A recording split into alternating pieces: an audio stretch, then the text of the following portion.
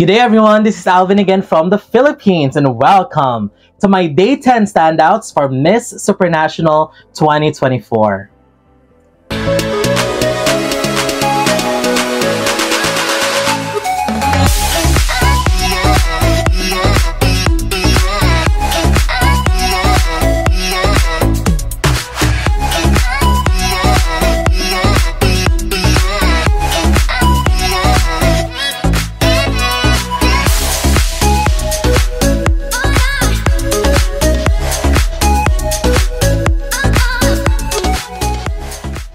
Welcome. So this is already day 10 of Miss Supranational, and this is also my last countdown for daily standouts because I always stopped at day 10 of all pageants. So we'll stop here, and then after this we will be having so much activities. Tomorrow they're going to have their Supramodel, which is a very exciting activity where one of the candidates will make it in the top 24, whoever will win Supermodel, and then in a few more days they will already have their preliminaries and then followed by the finals. So on this day, day 10, the candidates have more rehearsals as usual because the competition is getting close, and at the same time they also went out to Krynica for some sightseeing and shopping and tour of the city. So after looking into all of the updates that I've seen for day 10, here are my top 12 favorites, and let's see if we share the same list of standouts for today. Starting with my number 12, Aruba, Rashida Schmid.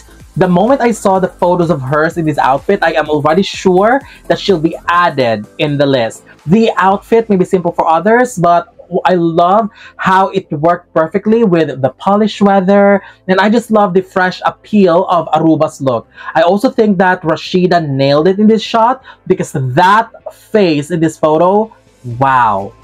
Number 11, Spain, Elizabeth Laker. Spain always delivers one of the most polished look in the competition. She may not make it in some of my lists in some days, but I always see her being well polished all the time, well styled, and she's very consistent about it. I love the vibrancy of the printed florals in her dress, and this perfectly emphasized that hourglass figures of hers. The look, oh my gosh, I have no words because her look here from the neck up is always on point. Number 10, Panama, Samantha Jones. There were multiple candidates that I have on this list that wore dresses for day 10, and we'll start with Panama. Black and white is always a perfect color combination in an outfit and in a dress, and this one looks stunning. I love all the pleats in the dress, and I love how it incorporated in all parts of the dress and even into the sleeves, and the pattern of the white and black just complemented very well with the overall look. And this shot, I just love the vibe of Panama in this shot. That's why I picked this one. Number 9, Cuba, Maria Jose Cetina. This is such a beautiful shot of Cuba. The fact that she's got one of the prettiest faces this year also helped a lot. Personally, I am obsessed with this shot alone. I already love her look today, but this shot just serving. I love the floral dress and all the natural glow that I can feel in her look today. I love the side view pose, still emphasize her beautiful stunning face, and the lifting of the legs, amazing. I love that. Number 8, Ecuador, Domenica Alessi. This is also serving the same vibes as Cuba. Ecuador also looked gorgeous here, but I felt like the primary fabric that she's wearing, which is royal blue, is a bit more impactful, and these printed details, the floral details, just look stunning. So also, I love how Ecuador looked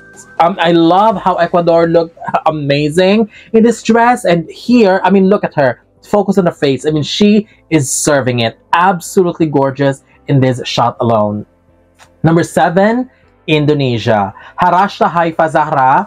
I saw Indonesia with another red outfit today, but I felt like this one looked more appealing, especially that what she's wearing here was highlighted in this shot. I mean, this shot perfectly captured how stunning she looked for day 10. I have also read that the peacock pattern at the back of her cape was hand painted, and I think that's incredible. Absolutely amazing skill and talent to make this masterpiece. So commend to someone or to the people who made this masterpiece. Absolutely beautiful. This is such a refreshing look, and Indonesia nailed this look once again. Number 6, Dominican Republic. Jennifer Valdez. Dominican Republic looked very chic, stylish, and I'm dying for the white boots that she wore. And it worked perfectly with the pink dress. Everything just complemented perfectly together. I can literally imagine Barbie in this getup as well, and Dominican Republic is a doll today. Number 5, Thailand. Kasama Sutrong. I love this outfit for Thailand today. I love the bright color, and this is what you'll wear if you wanted to show off. And Thailand definitely have all the goods to show off. She's got the perfect face. That amazing body is just wow, and I love that she's showcased that in that outfit. So overall, this is the one that'll make you wow. Look again and say wow. Number 4, Curaçao, Chanel de Lao. Now this is the Curaçao that definitely changes the game. This look is top notch. The hairstyle is absolutely stunning, and this dress, oh my gosh, she looked like royalty in here. And also, I love all the poses, the daring poses, the confident poses and shots that she did in this look. She uploaded them in her Instagram account. Love all of those. She just pushed herself more with this look, and I am loving it very much. Number 3, Brazil. Isadora Murta. Brazil just went all out for this look. This look is on the same level as, you know, someone that I could already imagine in the finale already.